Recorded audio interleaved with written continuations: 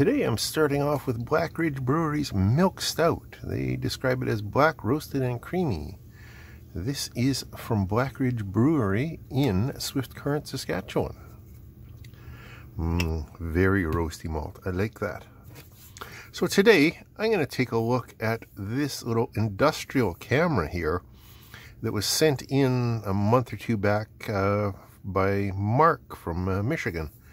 He tells me that this came out of an automotive factory, and this, as far as I can tell, is a very industrial camera. Just a camera. It doesn't have much other magic to it.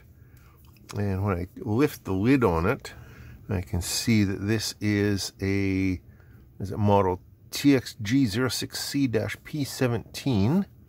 It has a MAC address, so I'm assuming it's an Ethernet camera. And it is made by Baumer. It's got a little made in Japan lens here. I don't see a manufacturer name on that lens though.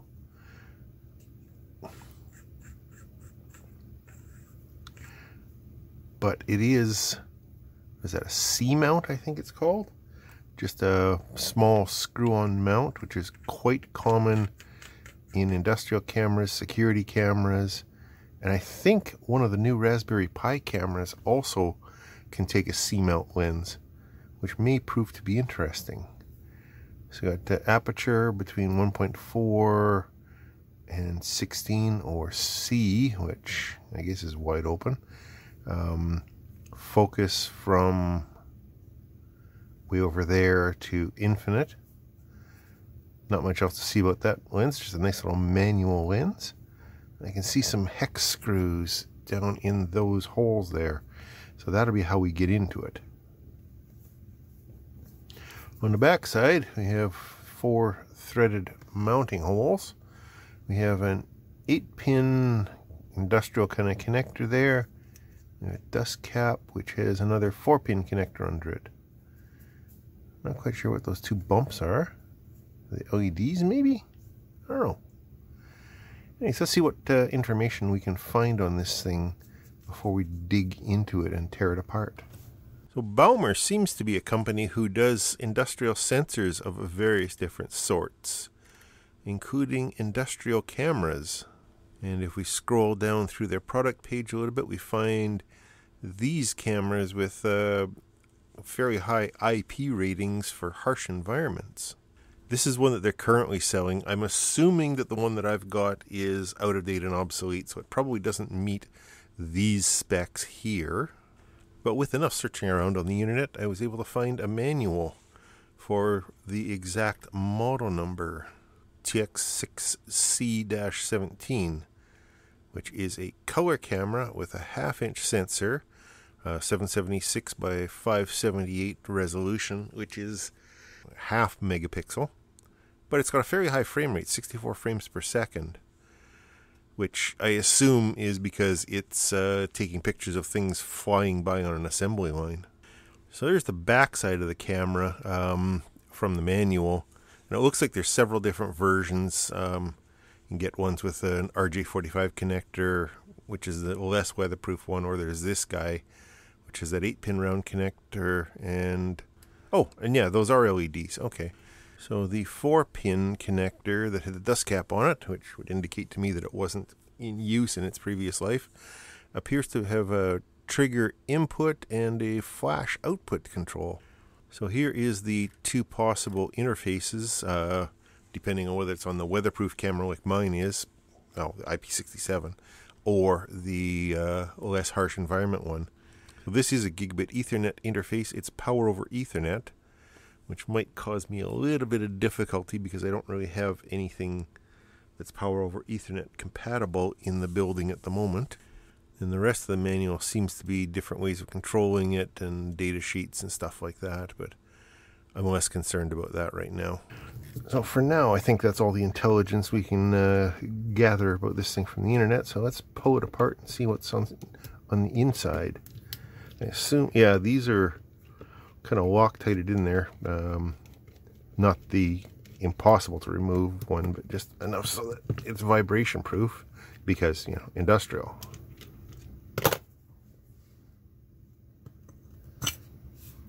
Well, that was easy. Oh, neat. And there's just this connector here, which mates into that connector in the back, and it's fairly low force as well. What's the date code on that sticker say? 0813? Okay, so there is our date, 2013, I guess. This is an interesting little assembly here. You have 4 boards stacked up. Each one has pin headers, or headers of various types, connecting the boards to each other. So I guess I'll just go through these boards one at a time.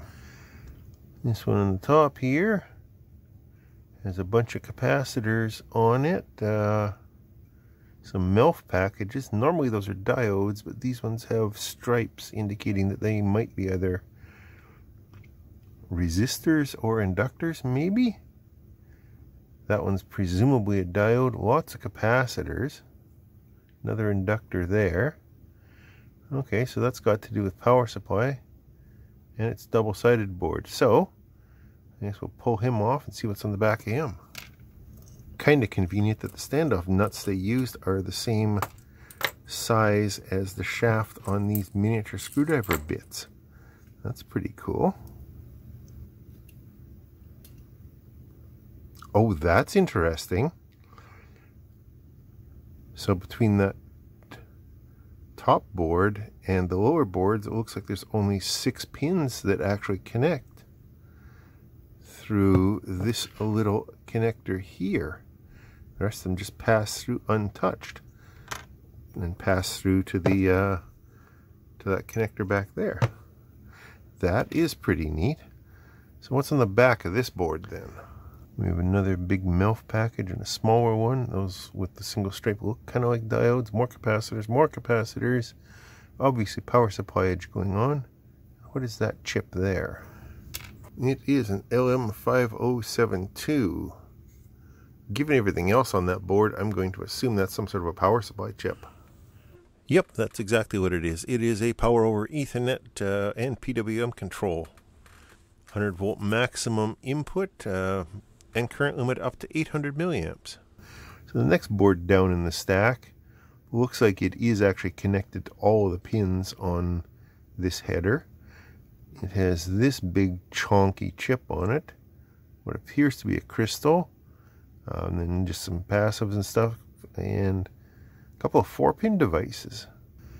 And then it looks like it's kind of busy on the backside too. Right, let's pop that guy off, which is a fairly low force. Oh wow, there's a good sized chip on the back of there too, and then a bunch of smaller support components. So what are you, Mr. Pulse Chip? H6062NL. Oh, it's not a chip at all. Well, sort of is, I guess, but it is a gigabit Ethernet PoE transformer. So that isolates the data from the power. Okay. Sure, it's just a set of transformers. Okay. I guess I should have expected that, but I figured that might be right on that backplane rather than on the second board down. Oh well, shows you what I know. And then on the back side here, not familiar with that logo. That BBE 111CAA1 0942. Okay, so that's a little bit older, 2009 chip. And here's that dense little guy on the other side of the board. It is a gigabit Ethernet transceiver for 10/100/1000. Okay. I guess that makes sense, being on the opposite side of the same board with the transformer. So that means this board is all sort of layer 1 Ethernet stuff. Further down the pile. Oh, there we go. Got a Xilinx Spartan chip. That looks like some brain power. And what's with it? Oh, let's pop that board out and find out what's going on. Oh, and there aren't nuts holding this one down. It's just clamped in by the previous board and has these little spacers in here. Okay, that hold it into its little connector. So again, just a couple of large chips, a little tiny guy, and a handful of capacitors, and some little tiny passives down there. The solder blobs are bigger than those guys are. And on the back side, again, some of those little tiny, was 0402? I'm not sure. So tiny. Bunch of capacitors bypassing all over the place.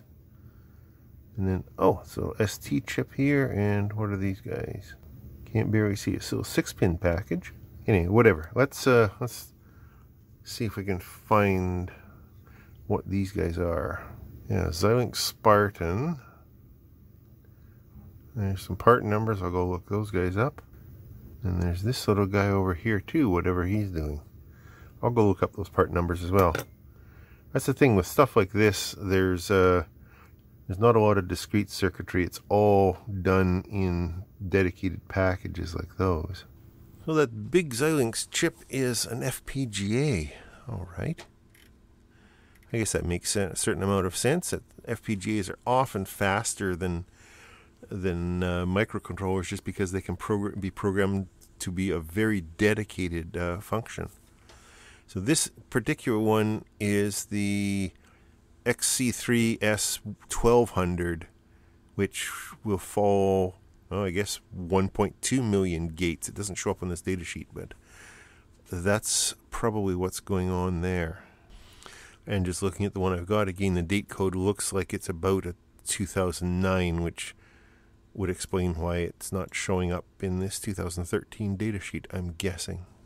And that little 8-pin ST chip on the back looks like it's a little flash memory. Well, 16 meg flash memory. Okay. Further down the stack we go. Pull off these little spacers. That's just plugged into the camera sensor with another little header type arrangement. Just gotta gently pry that guy up. Spudger seems to work better than my... Oh, there's a ground pin there soldered down to the heat sinks. Okay. So there's just these two chips up here on the top that are doing interesting things. Again, another one that I don't recognize. I'm spending a lot of time digging through data sheets tonight. And this guy that's too small for the sticker that's hiding them. Hopefully I can read it once I get that sticker off there. Let me get some alcohol and clean that off. D3400N. Again, to the data sheets. No idea on that first one. I don't see anything that looks like it could reasonably be that. It's certainly not welding cable or a serial cable. Sometimes you win, sometimes you lose when you're looking for data sheets. And also no luck with that guy that was hiding underneath the sticker. I'm assuming because it's got the sticker on it from Baumer, that this is something programmable, so it's unlikely to be any of these kinds of things that I'm finding. Probably not MOSFETs or resistors. So it goes. Let's dig deeper.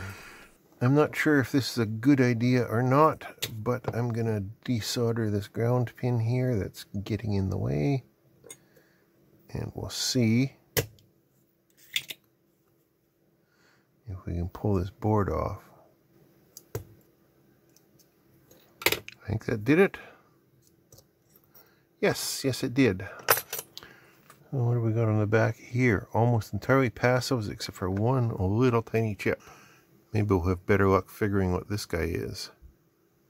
LBGC 9634. No idea. My luck seems to have run out trying to find these guys. This is probably not a DC to DC converter. Oh, I suppose maybe it is all surrounded by capacitors, but no, definitely not that. Well, looks like the deeper we dive into this thing, the harder it is to find the part numbers.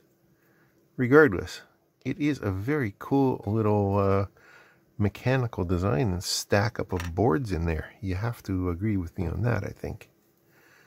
So this will be the image sensor in here.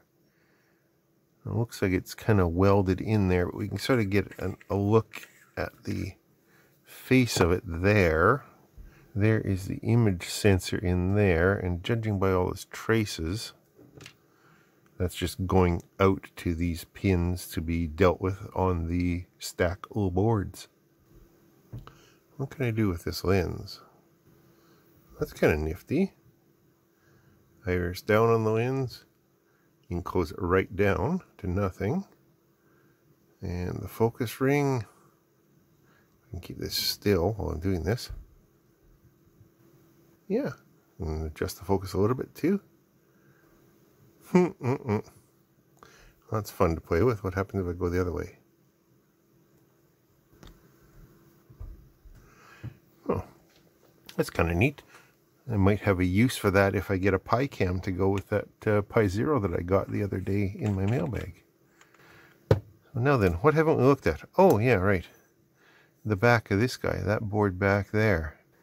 Doesn't look like there's much going on, some diodes and capacitors and stuff, but we'll see what happens when we... I think disconnecting these connectors is probably a good place to start with that. Ah, there we go. Plungers, pliers win again. Yeah, that board is held in by more than just that. But I do have to get these off if I want to pull it out. Looks like there are 1, 2, 3, 4 little tiny hex screws holding this guy together. No, that's disappointing. It seems to be somewhere between those two sizes of hex, which is a size that I don't have in my various assortments. That's extremely disappointing. That means I can't see what's on the back of that board.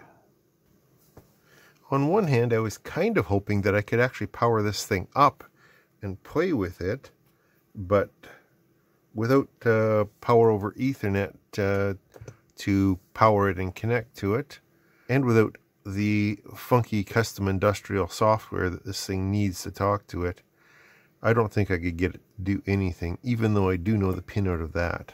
Still, it is a very interesting device just from a mechanical assembly point of view. The way they stacked all those boards in there on that header. I wonder if I can get them all back in. I'm sure I can. What orientation was this? Oh yeah, it'll line up with that ground pin.